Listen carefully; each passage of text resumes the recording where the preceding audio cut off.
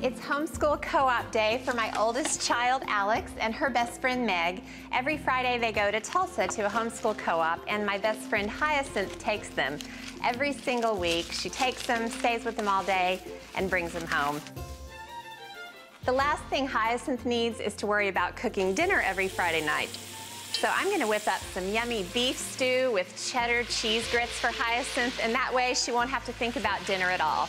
I've got 2 pots going because I'm actually gonna make one for Hyacinth's family and one for mine. I'm gonna brown the meat first. I got a chuck roast and cut it into big cubes. I actually haven't told Hyacinth that I'm making dinner for her. I'm just gonna run in and pick up Alex like I always do and then spring dinner on her at the last minute. Okay, the meat's nice and brown, so I'm gonna go ahead and take it out of the pot.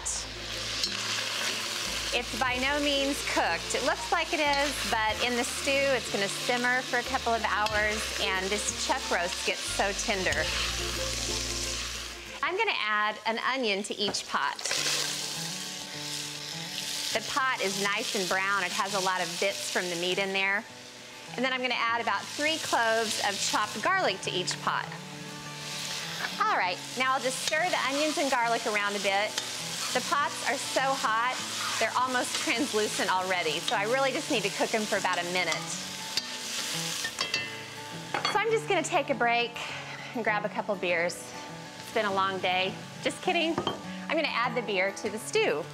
This gives the stew really great flavor.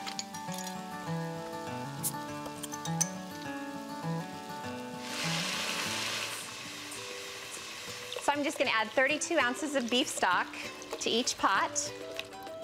Now to the pots, I'm just gonna add a few dashes of Worcestershire. Worcestershire always adds a nice savoriness, a little bit of richness. Then I'm just gonna add a little bit of tomato paste to each pot. Gives it a little bit of a tang, gives the sauce a little bit of richness. So good. And I like to add paprika to the stew also. It gives it a great flavor, but it also kind of helps with the color. And then I'll add a little bit of sugar to each pot. Now the last thing I need to do in this stage is add the meat into the pot. So I'll just slide half into this one and half into this one. Okay, now I'll just stir the meat in, make sure it's all combined. And then all I need to do now is be patient. I'm gonna put the lids on the pot, turn the heat down, let the beef stew simmer for about 1.5 hours, and then I'll put the root vegetables in, let it simmer until it's done. And Hyacinth is gonna be so happy. All right, the beef stew's been simmering away for about 1.5 hours, and now it's time to add in the vegetables. I gotta tell you, oh, this smells so delicious. I smell everything, the beer, the broth. Now, I've got 2 carrots for each pot. And then I also have 2 parsnips for each pot. And then I have 1 turnip, and that's enough for both pots. So about 1/2 turnip per pot. Now I didn't want to add these at the beginning because the vegetables would be pretty much disintegrated. So this is the perfect time to add them. Let them simmer for about 30 minutes till the veggies are nice and tender.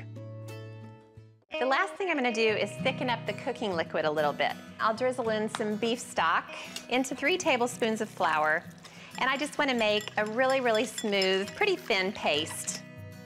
Now I'll just add a little bit into each pot,